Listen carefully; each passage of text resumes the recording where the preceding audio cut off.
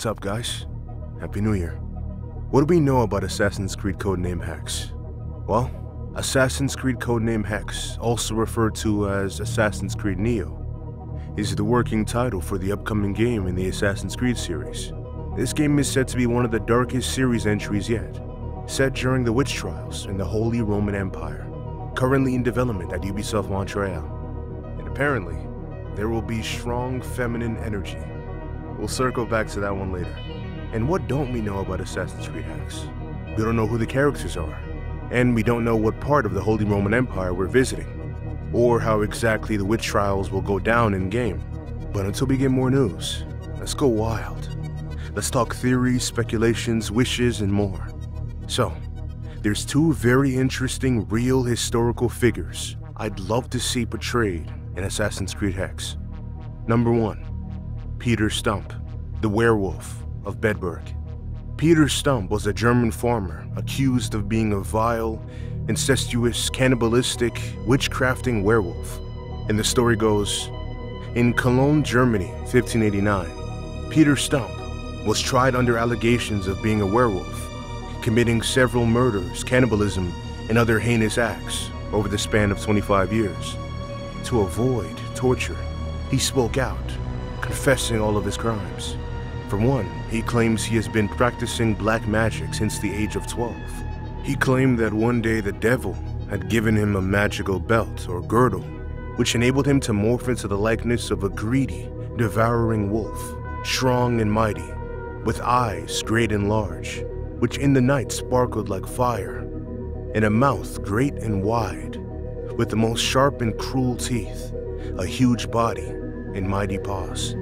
And when he removed the belt, aka the girdle, he said it made him transform back to his human form. After his capture, he told the local magistrate that he had left this girdle in quote-unquote a certain valley.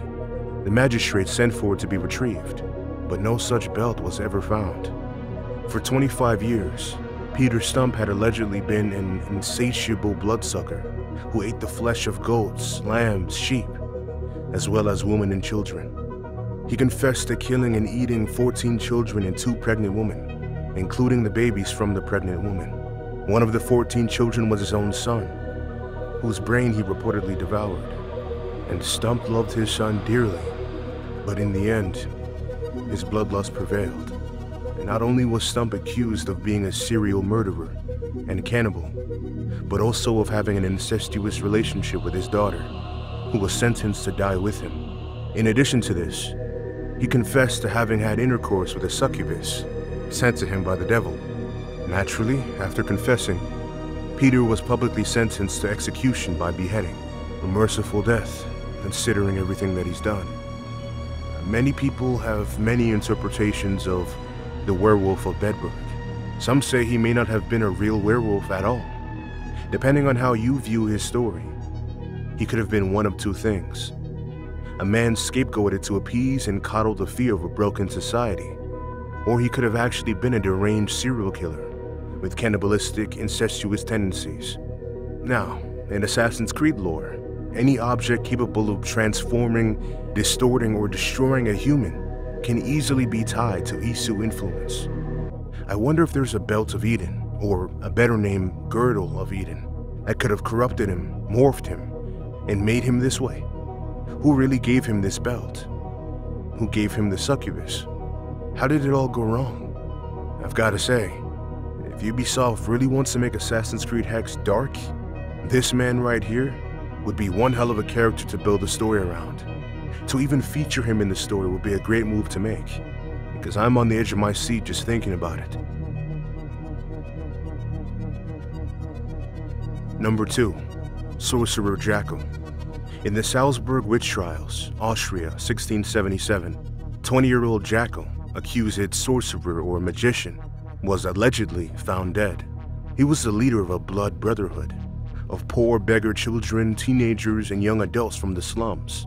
All of them were taught black magic by Jackl, and because they followed Jackl, 139 children, teenagers, and young adults were arrested, tortured, and executed. He was claimed to be able to make himself invisible and to be able to enchant mice and rats, which ruined the harvest of the farmers. Other rumors mentioned Jackl turning himself into a wolf, or being able to turn blocks of wood into mice. He was portrayed as a murderer, and the rumors eventually made him so cruel that the witch hunters themselves preferred to avoid even trying to capture him. He was the most famous wizard in the city's history. Jackl became the comforter for the despairing, the poor, the wrongly accused. To my surprise, he was never captured, just randomly found dead. And when I first read this, it seemed meant to be. And knowing Assassin's Creed, their explanation of this would most likely be Isu influence. Jackl could have been a sage who came across a piece of Eden that grants the abilities of enchantment as well as invisibility. Someone like Jackl could easily make for an interesting Assassin's Creed character, especially if he's playable.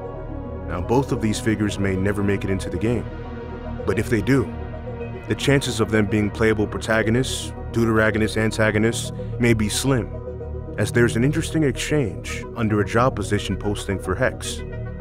A commenter mentioned, "My hype for this game cannot be overstated. I hope it has some strong feminine energy," to which a Ubisoft Montreal recruiter for Hexe replied, "In many ways, it does." Heart eyes emoji. Which may mean that we'll be getting a solo, female-led Assassin's Creed. And with that, I'm absolutely excited to see a darker, grittier take on my favorite video game franchise of all time. And I'd love nothing more to discuss theories, speculations, and wish lists with you all down in those comments. Happy New Year, and until next time, peace.